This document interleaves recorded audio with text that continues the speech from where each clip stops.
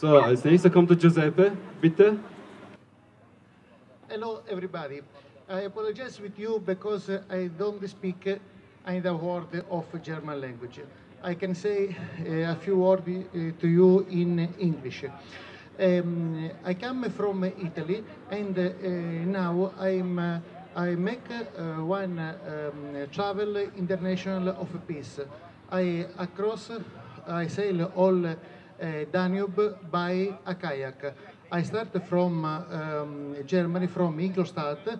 I across 10 nations, and I will arrive to Romania, to the Black Sea. When I finish and arrive to Black Sea, I will continue and I will go in Ukraine to finish my symbolic travel of peace in the place where there is a civil war. This travel is long about 3 months and is 2,600 kilometers by canoe, paddle every day. I have one blog. I give you the address of the blog, where there is in 3 languages, Italian, English, and Romanian. I speak very well Romanian. All information about this trip. The address is www.pipporapisarda.wordpress.com. To prepare this trip, I ask to the people a simple question: what is peace?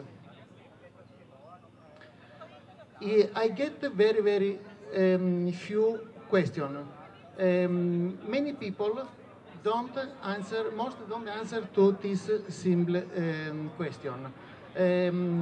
I look for one special answer with effect, but he don't arrive. So I can say maybe peace is the chance, the possibility to can make a travel like this in 10 nations, in a Pacific way, without passport, without anything. If you think this is the same travel 15 years ago, maybe it was not possible to do. Now we can.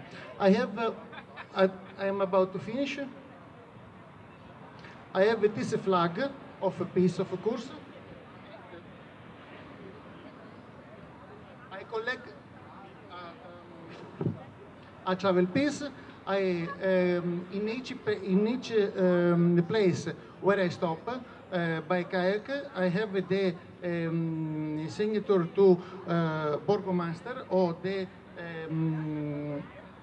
leader to group like yours, and at the end I deliver this flag in Ukraine.